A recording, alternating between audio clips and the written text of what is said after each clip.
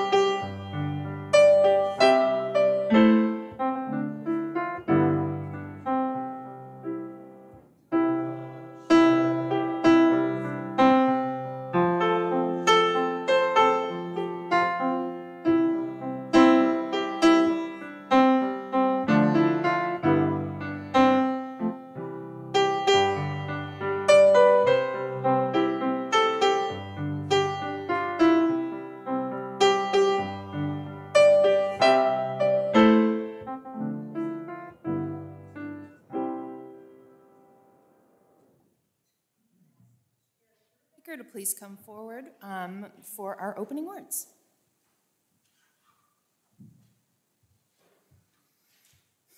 On the Brink by Reverend Leslie Takahashi. All that we have ever loved and all that we have ever been stands with us on the brink of all that we aspire to create.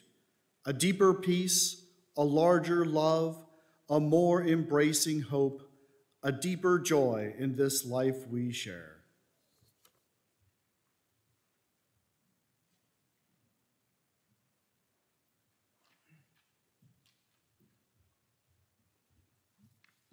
This morning, Becca and I invite all of you at home or in the sanctuary to join us with our chalice lighting words. We are Unitarian Universalists. This is the Church of the Open Mind. This is the Church of the Helping Hands. This is the Church of the Loving Heart. Together we care for our earth and work for peace in our world. Thank you.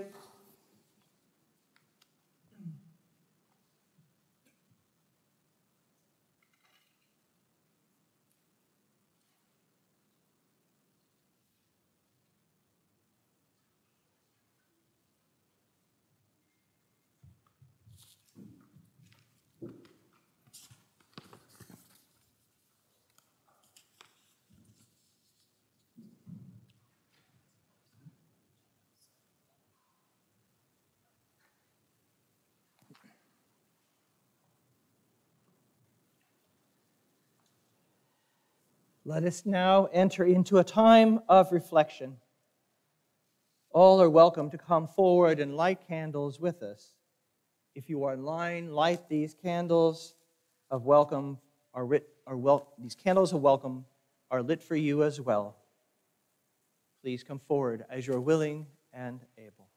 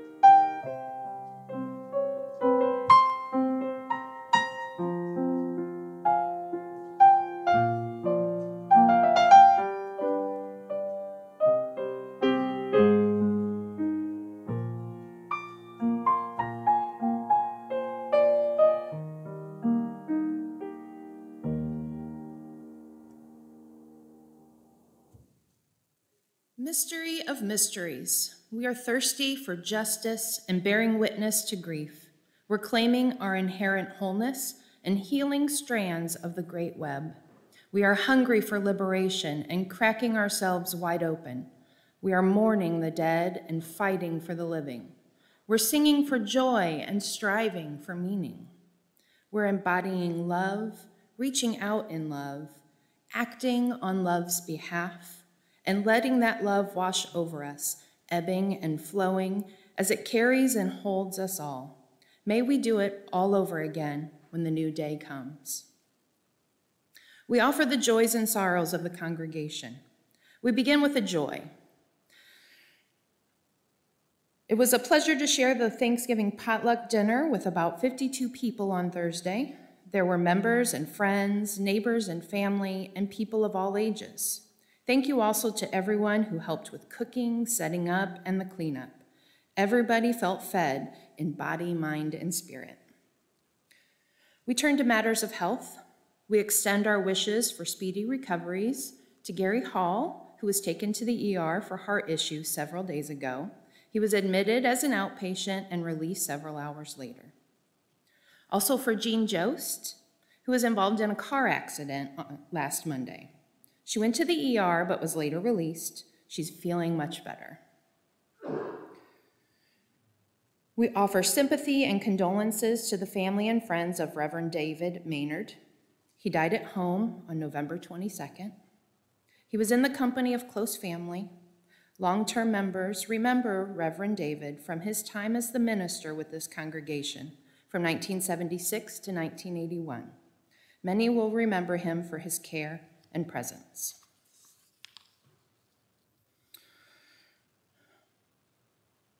Let's also remember Connor McManus. His grandmother fell and is in the process of healing. Please support Connor and his grandmother.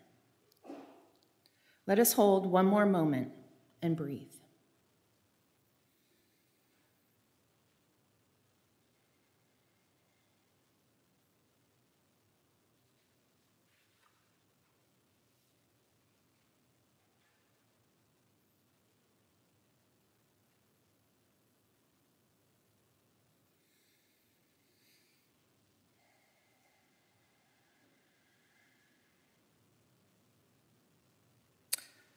Shalom, salam, amen.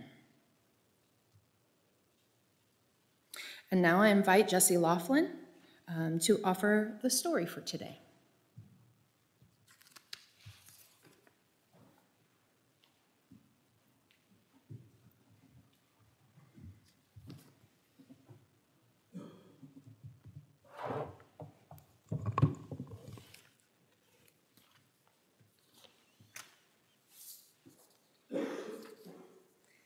I have a helper today. Hey, Mom, look what I found this morning. What is that? I'm not really sure, but it kind of makes me wonder what's inside. It sure does. Something really important must be in there. Should I open it? I think so, or we'll be stuck wondering about it all day. Okay. It's a box of rocks. I love rocks. They're very smooth rocks. They must have been touched quite a bit. Someone thinks these rocks are really important. And look, there is words written on these rocks. Those words are important. Okay, so we have 5 smooth stones that have something to say. The first one here says learn. And like the UU principle that encourages us to search for truth and meaning and to learn and grow spiritually. Learn. Well, the second smooth stone right here, it says being together is important. That's certainly true. We've learned that over the past few years, that being in our UU community is important and sustaining for us. The third smooth stone says how we are together and how that matters. Yeah, not just being together, but the way that we're together is important. Like how we believe in justice and equity in our relationships. Yeah, and how we use the democratic process in our church to make decisions and share leadership. What does the fourth smooth stone say? Something about good. It says, we do good and be good so that we feel good. I think that means the reason why we strive to live our UU values is because it's what we want. Oh, yeah, and the things I do and the way I am are my choices, and I choose to be that way because I want to, not because that's how someone else is telling me to do. And this last one, way down here, it's very light. It says hope. Hope for the present. And hope for the future. That's a big reason I come to here. I hope the world can be a better place.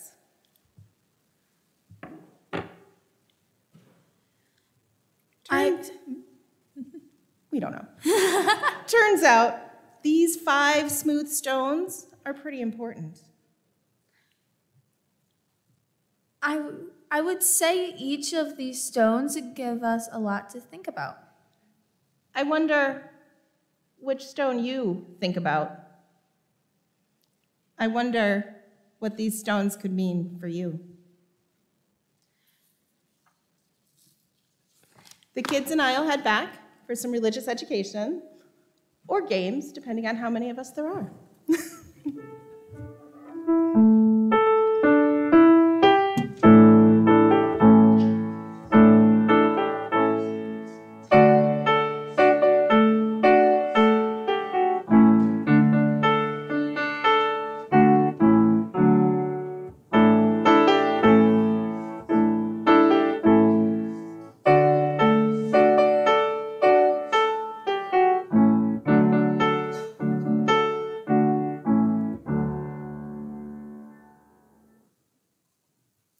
On this Sunday after Thanksgiving, we extend our own note of gratitude.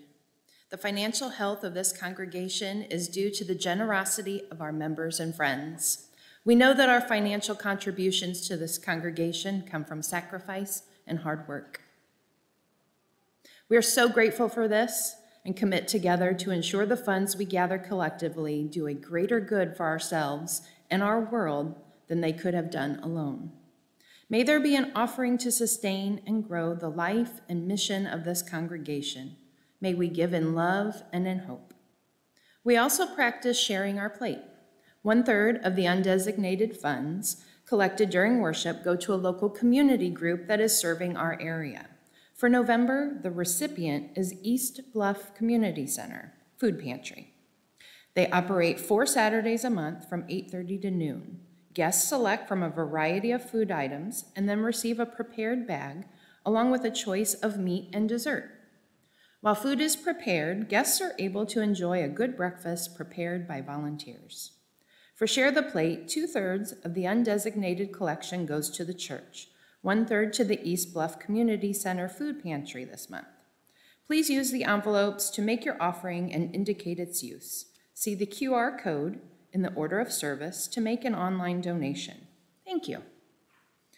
The ushers will pass the collection plates. Will the ushers please come forward?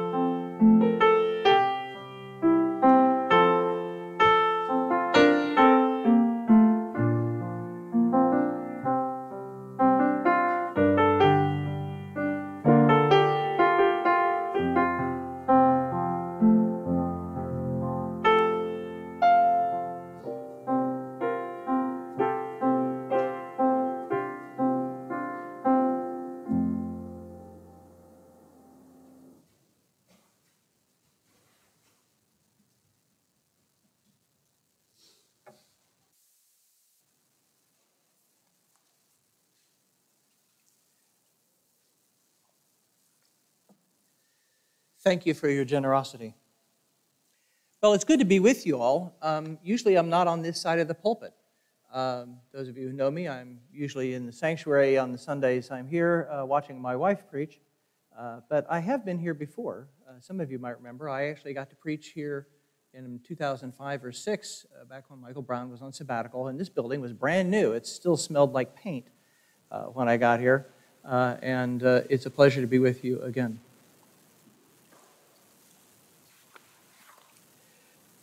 We are Unitarian Universalists, a people of the open mind, the loving heart, and the helping hands.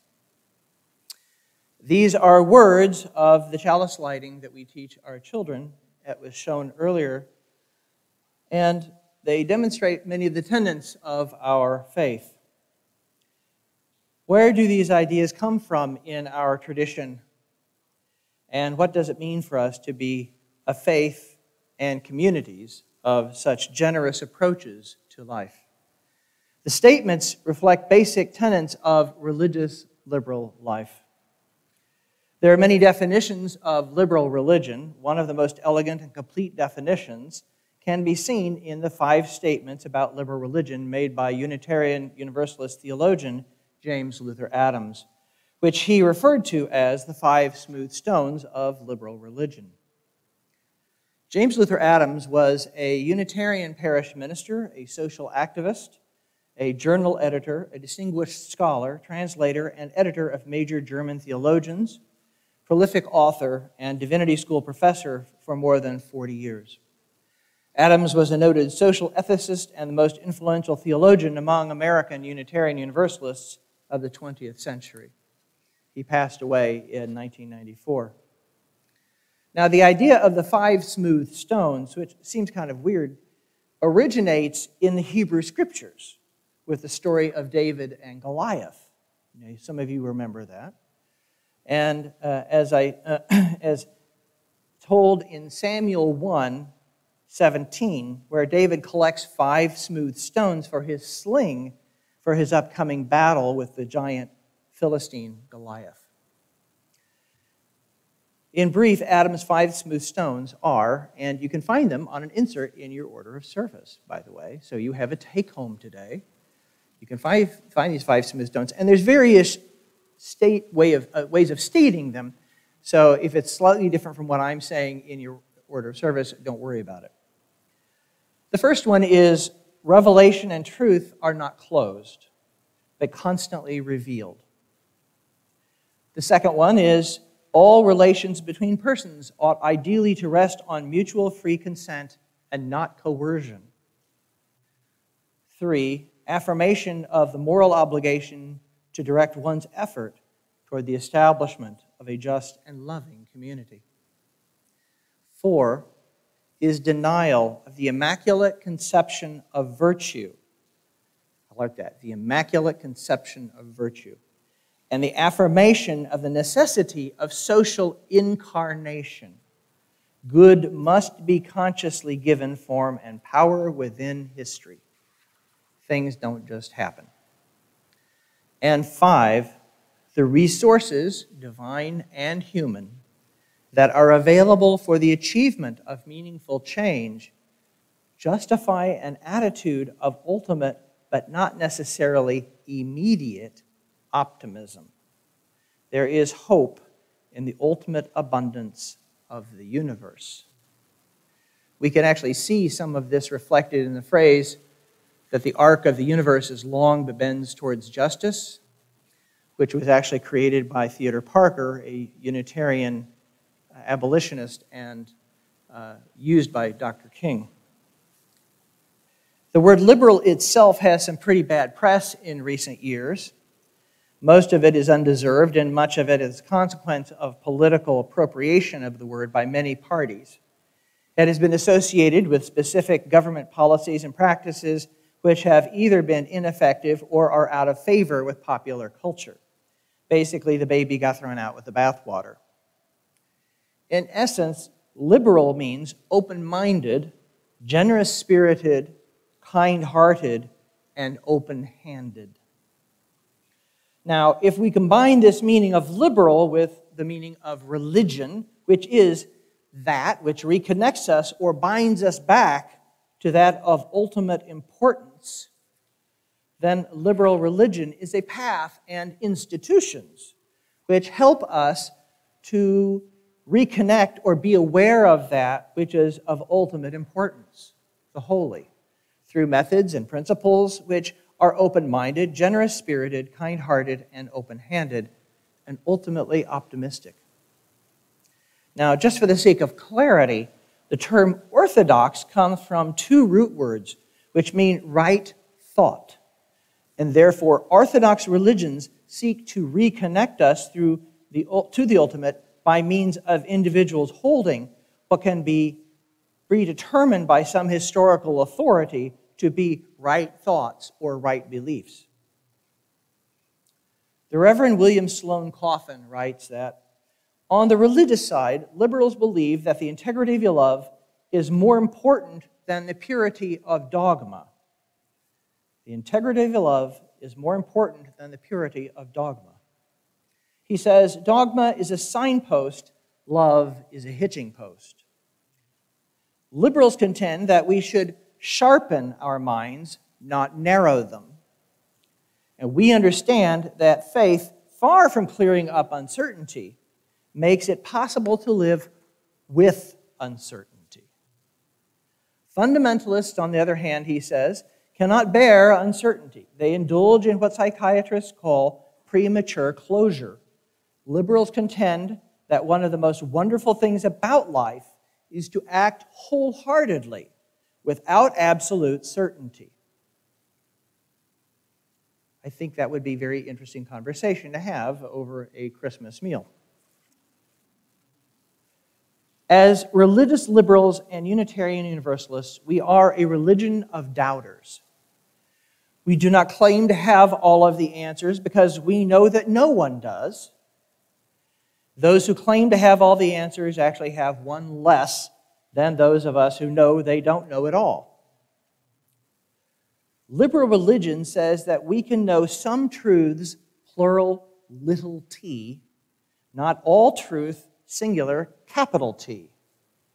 Even if perfect knowledge or divine truth were given to human beings, as some claim they are through various scriptures, we human beings are imperfect, finite, and fallible creatures who could not understand it or interpret it perfectly.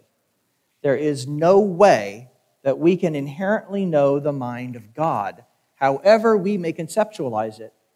For us, the fallible, to claim infallibility, for the infinite, to claim, for the finite, to claim perfect understanding of the infinite, quite simply, is idolatry.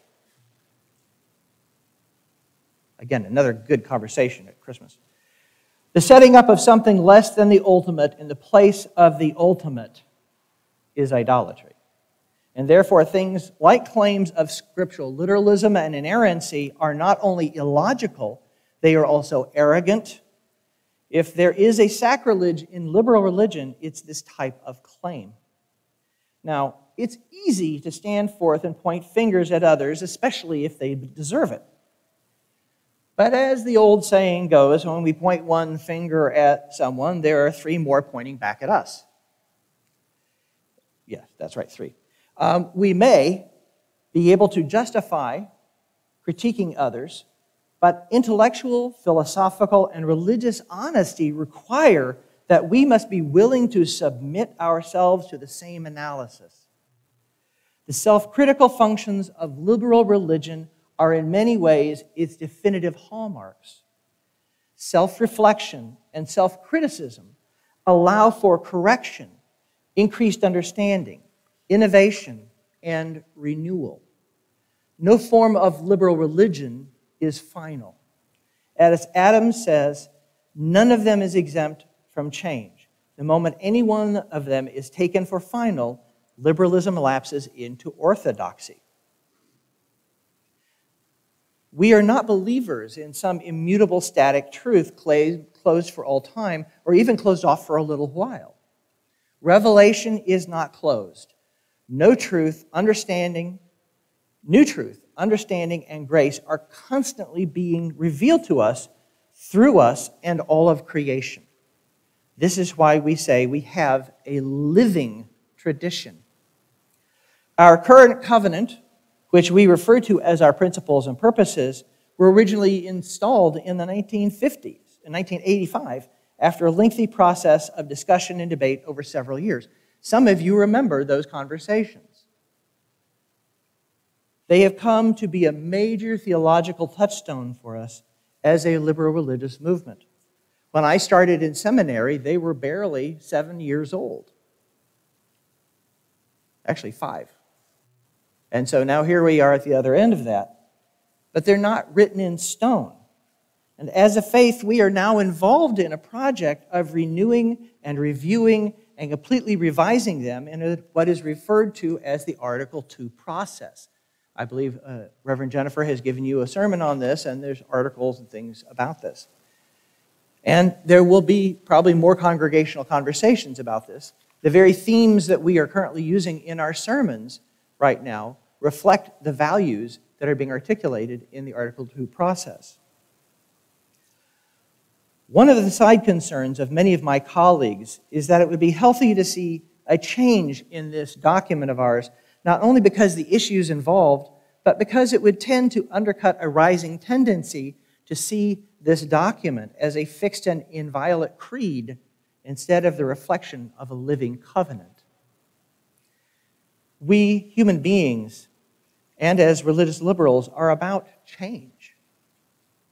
Not change for its own sake, but being able to recognize it and utilize it for the good.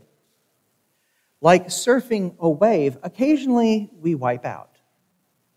Now, like James Luther Adams, pointing to our failures in the earlier part of our century, through our naive liberalism of constant progress onward, upward, forever. I mean, people actually talked about this and talked in this way about the liberal project before World War I. They talked about onward, upward, forever. I mean, that's kind of arrogant, actually, when you think about it. And it's sort of begging God to thump you on the head. We had to learn that recognizing and respecting the inherent worth and dignity of others does not mean ignoring and or denying the equally inherent capacity of human beings for evil. We are seeing this now played out in all of the drama in the conflict in Gaza. That's why it's so complicated.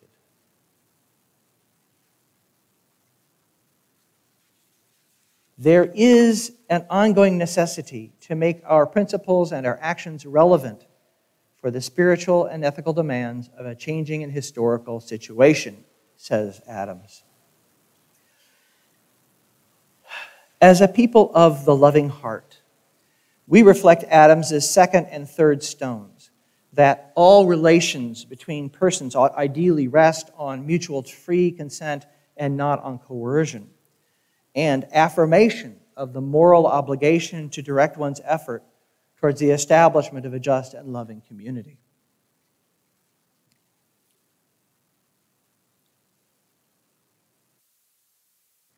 Liberal religion is important and relevant precisely because it allows us to live and be empowered to change the world for the betterment of all in any age. As our pace of life accelerates, the need for a flexible but coherent method of making ethical and moral choices is paramount.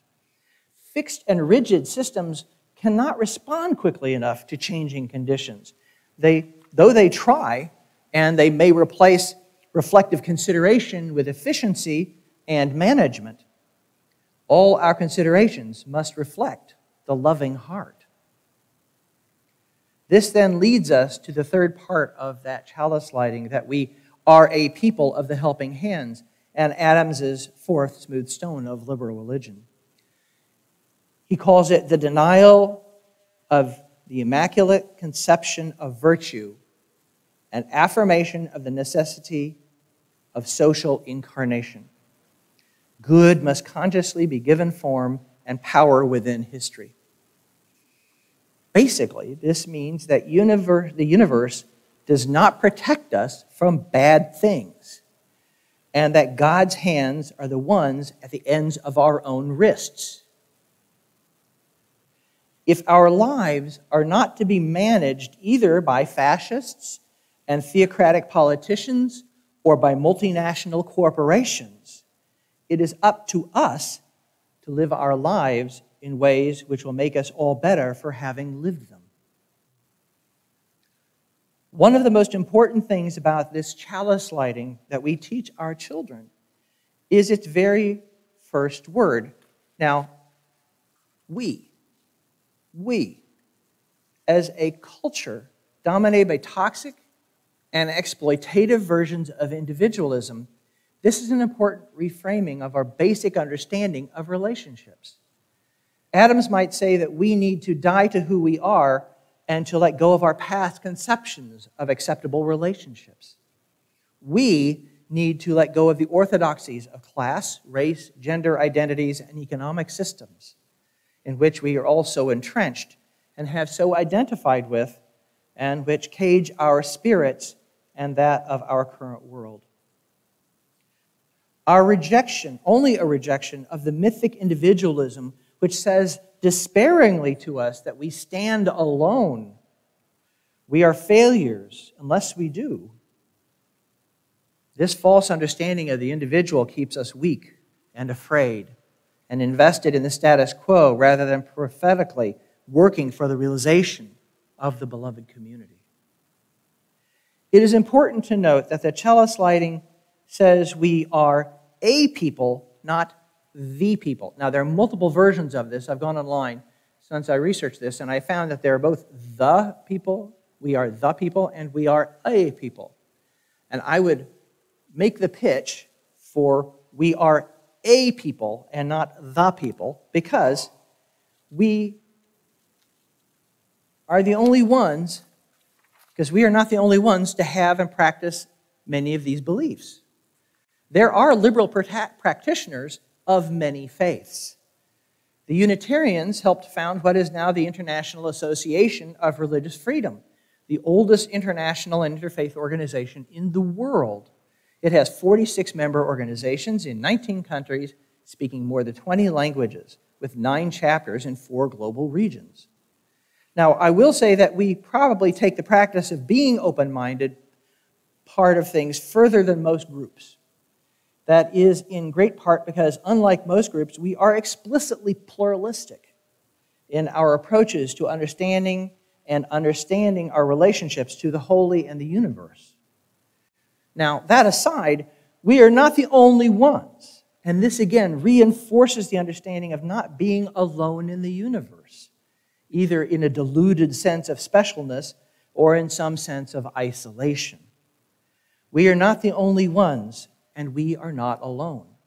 And this is important for us as Unitarian Universalists because sometimes in our congregations we get this sense that we are the special but determined underdog, and that we're out there, chewing away on things for the good of all, and we're the only ones doing it. And that's simply not true. We have many relationships with other faiths ongoing in this city and in other places around the country who also have many of these liberal religious traditions. We are not alone.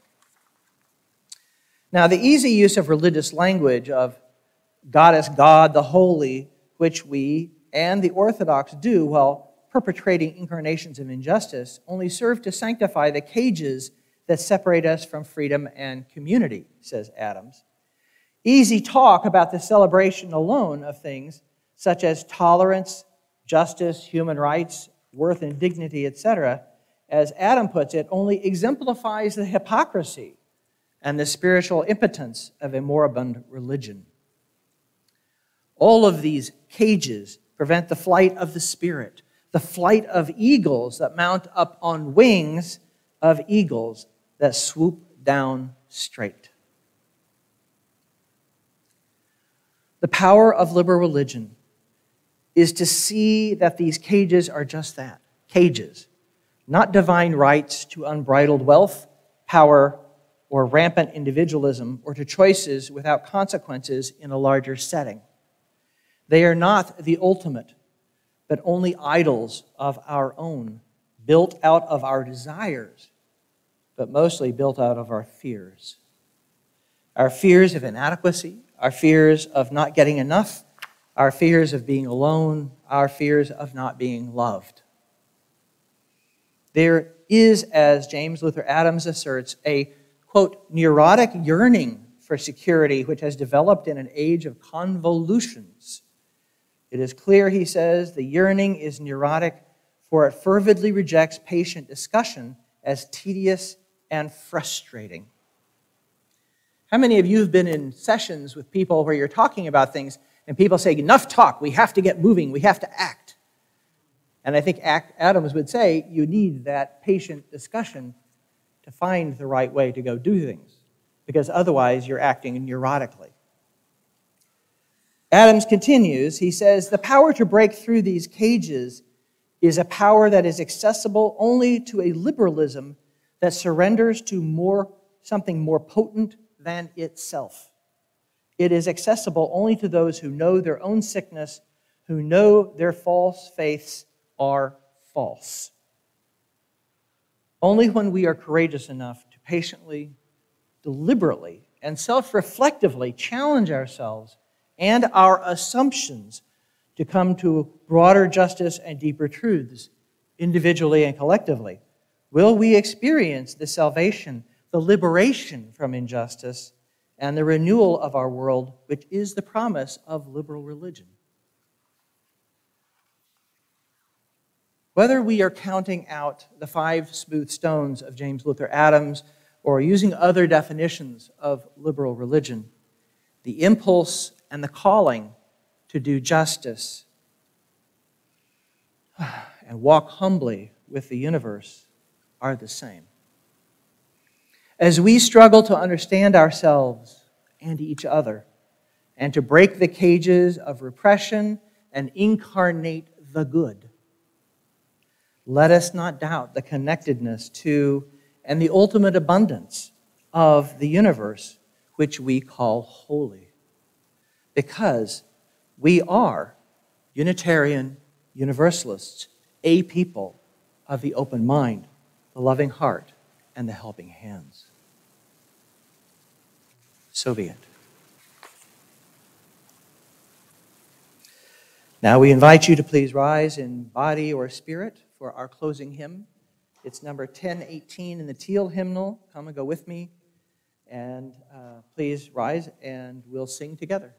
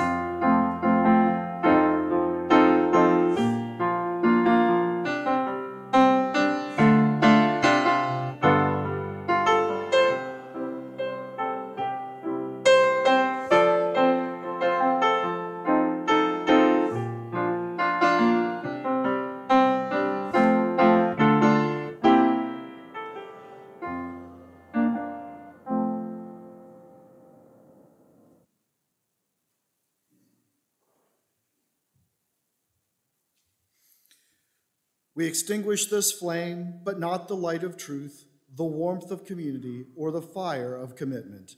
These we carry in our hearts until we are together again. Go out now with hearts and hands and minds renewed to the world that is waiting for you. Go out to that world to bring your gentle touch to those in pain. Go out to feed and house those in need. Go out to speak truth to those in power. Go out with courage to do the work which calls you. Go out now with your passion and faith to change the world. Amen. And blessed be. Go in peace.